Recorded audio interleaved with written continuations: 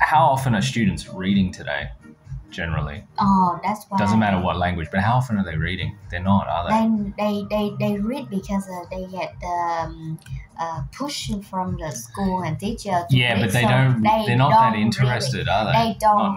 they don't really read to understand. They read because they get the pressure.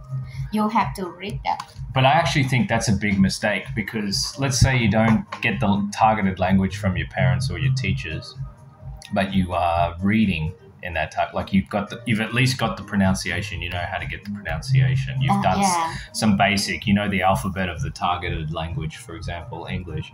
But when you're actually sitting down and reading, even if you're not thinking about grammar and structure, it's automatically going into your mind by just looking at the sentences on the page. And it doesn't matter what kind of reading it is, if it's fact or fiction, meaning they're just reading it, and it's going into the unconscious mind, right? Yes. Some of the best students have often said their English got a lot better just because they read a lot in the targeted language. They read a lot of English books, and then they didn't really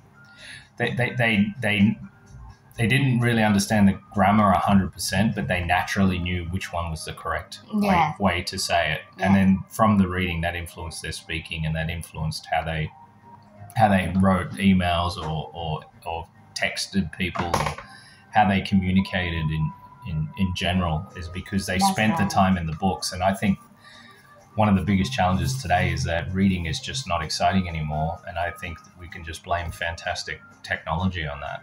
You know, like I'm actually, when it comes to reading now, I am reading a little bit, but I'm doing a lot of audio. Like I sit and I listen to things, whatever the topic is, but I'm not actually reading. But it's not as important for me because I'm already adult. We will learn a lot in the book if we read more. So someone that's like, let's say, okay, you're going to go and learn this language, you would have to read.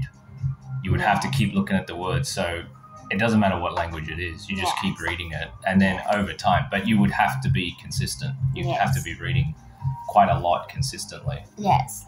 And then naturally, I think you would eventually get to where you want to go. Yeah.